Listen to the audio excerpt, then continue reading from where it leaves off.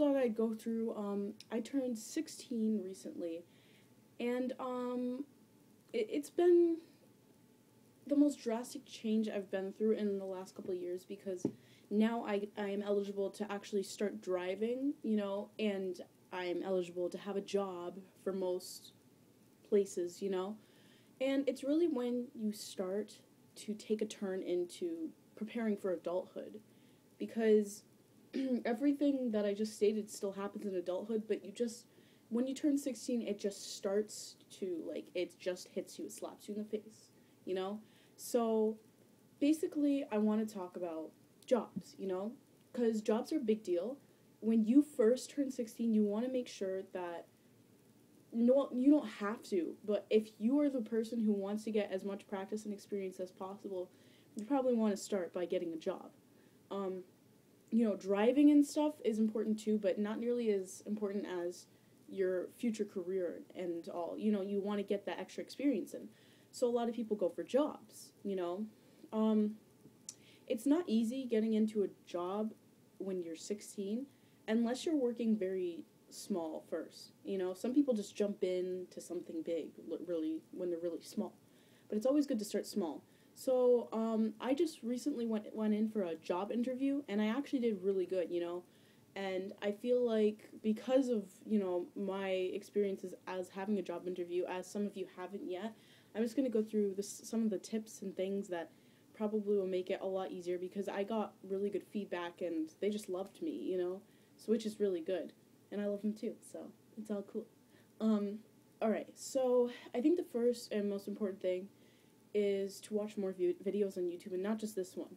But, you definitely want to kind of take some research and ask your friends, ask your family, ask, And secondly, it's really important if you show your dedication in what you're doing. Like, if they asked you, for example, just pretend that we're in an interview right now, okay?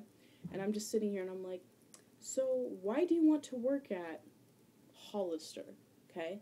Why do you want to work at Hollister, Think about it, it's not like the end of the world if you can't think of something right away, but make something that sounds significant, something that makes it more interesting, make them want you more than anyone else, Say something, for example, if I was working at Hollister, I'd probably say, well, I'm into retail, and I think retail's a really good place to start, and all of the people in Hollister seem like really nice people, and I like the way that, we work through, in music, music is everywhere. I love music. I love, and also mention that you just want to start somewhere, so they don't think, I'm in it for the money, I mean, if you're in it for the money or not, you don't want to make it sound like that, because that sounds really greedy, so make it like, I'm here because I want to start somewhere, I want to get experience in, and I think this is a good place to start my life, So yeah, you kind of gotta play around with those kinds of questions and stuff. And if you have any really good, examples of things, like, for example, I am a junior. I went to school early. I've been a junior all my life. Well, not a junior like that, but I mean, that came out really wrong. Don't listen to what I just said. I've been younger all my life, younger than all my friends, and, I've been always hanging out with people who are older than me, and dating people who are older than me, and everything like that. So, I have had quite a challenge in my life. I was actually more mature than all my friends, still am. I've had more of a challenge in school because I'm supposed to be a grade below. I'm supposed to be in 10th grade. But I'm graduating next year. I'm supposed to be graduating in 2 years. But what really gets them is if you have something like that. Like, if you don't, that's totally cool. There's so many other things in life, that you could talk about. But, for example, if you have something like that and then more. So, for example, I'm a junior and I'm going through school like no one's business, but don't literally say that. But make it sound like it's a challenge, but I can handle it, I'm not going to complain about it. I just go through with it. And not to mention, I'm a cheerleading captain, and I'm only a junior, and most of them are seniors, So make it like, not only am I dedicated, and not only am I hardworking and I can take a challenge, but I do not give up, you know?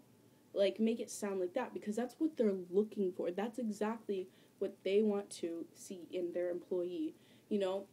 And other things, they want to be able to trust you. They want to feel comfortable around you, as you want to make, if you're working in retail specifically, or just mostly in any kind of business, you want to make the customer feel comfortable as well. You know, customer or, you know, teammate, partner, if you're a nutritionist, you're the person you're helping and everything, you know. You want to make them feel comfortable, you want them to trust you, and as well as how they want to trust you, and you want to be able to trust them as well. So you want to have good relationships and good connections. You want to be smile, bright-eyed, you know, not literally like blue eyes and stuff, bright-eyed, but I mean like just be filled, you know, with excitement and happiness, and just make it seem like you want this more than anything, and that you want to be around such a positive environment and everything like that. So anyways, those are probably the best tips you could get from anywhere, and like I said earlier, watch other videos, but this is probably the best one. Anyways, see ya.